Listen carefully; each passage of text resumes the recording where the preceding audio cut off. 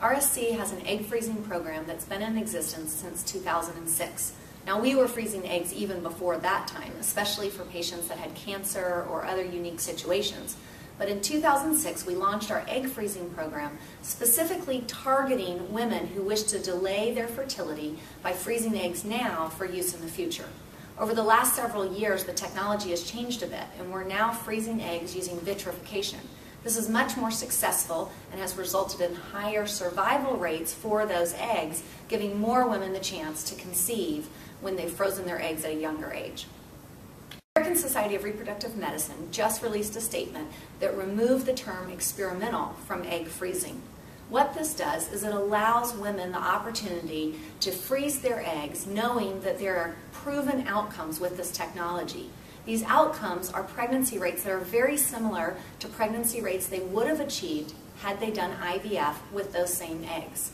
What this means is that the impact on the eggs from freezing and thawing is negligible if it's done at a good clinic who uses a good technique. Reproductive Science Center has been doing this for a while. We've fine-tuned the technique to make sure we're protecting the eggs to the best of our ability to give the highest pregnancy rates when they're thawed and used in the future. Egg freezing can be very successful depending on the age of the woman and the quality of her eggs.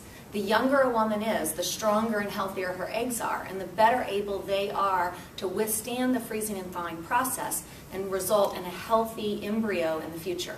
So oftentimes what we like to do in an initial visit is talk to a woman about the chance of success.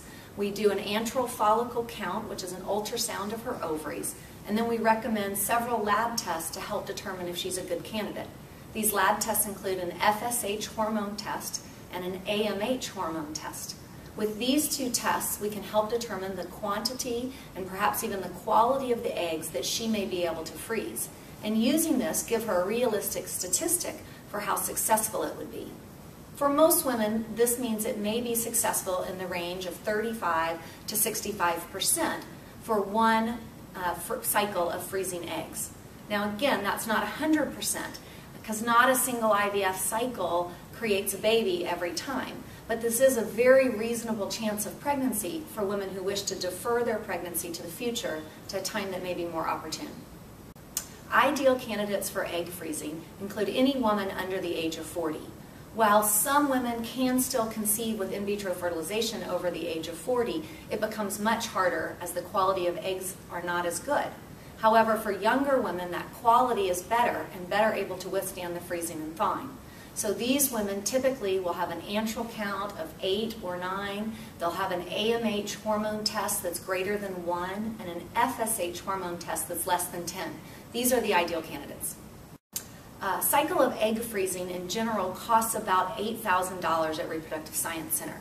Now, the cost of medications is in addition to this, and if you decide to use the eggs in the future by thawing them, fertilizing them, and transferring them back, that may be an additional $7,000 or $8,000. However, the initial costs include all of the procedures done here at RSC to stimulate the ovaries, to monitor them, and then to undergo the small surgery with anesthesia where we remove the eggs. If you'd like more information on egg freezing, please feel free to contact us.